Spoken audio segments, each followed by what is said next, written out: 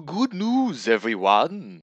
I am back. It is Emblem tutorial day because I'm not gonna miss 2 weeks in a row. Like I said, I was out this weekend on a personal matter, but I'm back and I am bringing you my Emblem tutorial. Where today we're going over Futurama's Planet Express logo. Pretty awesome, pretty solid, pretty simple. I would put this on the easy scale. Especially like the first few, as you see, it's just a bunch of circles. You want to get that black outline, and then get some your colors going here.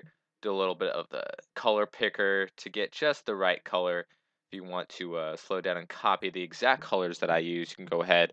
But I realized there are a few different iterations of the Planet Express logo outside of the one seen on the show with different colors, and maybe you want to put a background on it. That is completely up to you. I'll show you what this looks like with a background and without it.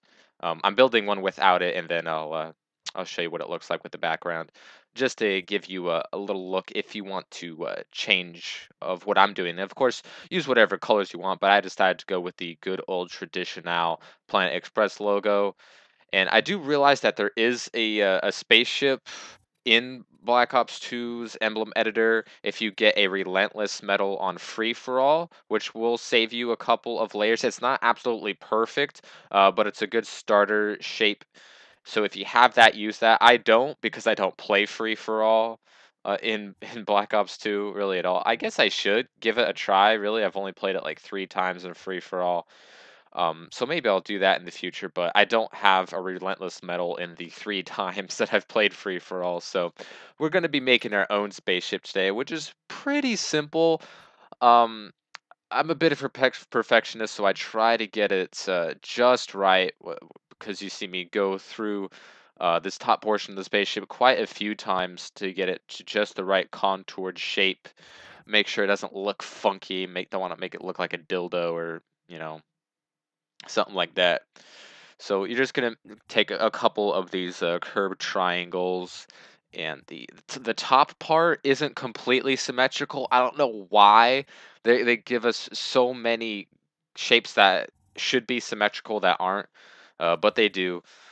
So you might want to use two of the nose portions to make it symmetrical, or if you need to sacrifice a layer, which I'll show you that we need to do in order to give this a background, you can do that. It just makes it look a little nicer, but it's really not all that noticeable. So you'll see me experiment with a couple different things because, as you know, I make these things on the spot. So I don't know what I'm going to be doing until I do it. So you see me finagling a little here with some of the different shapes, and you should be used to that by now. But Futurama, if you don't know, it's an amazing, amazing show.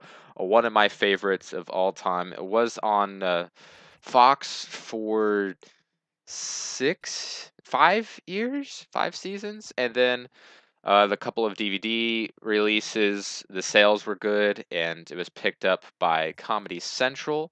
I have had the great honor to meet Billy West at Comic Con 2 years ago. Got his autograph. He's the voice of Fry and Zoidberg and uh, Zap Brannigan and the Professor and just a whole bunch of people. He's like 70% of the voices of the show. He's absolutely amazing. He also was the voice of Doug in the Nickelodeon show Doug, and just a great, fantastic voice character overall. He's also done some video game work with Spyro, I know, and a few others, but all I remember is that he voiced one of the dragons in Spyro, one of the Spyro games. I think it was the third one.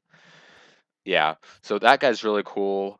Um, Bender, I met him too. I met the voice of Kiff, and I also met the voice of Hermes Conrad, the uh, the bureaucrats on the Planet Express team. All very, very cool people. I didn't get to see Leela. Katie Seagal, as you know, is quite big as an actress. She's in Sons of Anarchy, and of course was in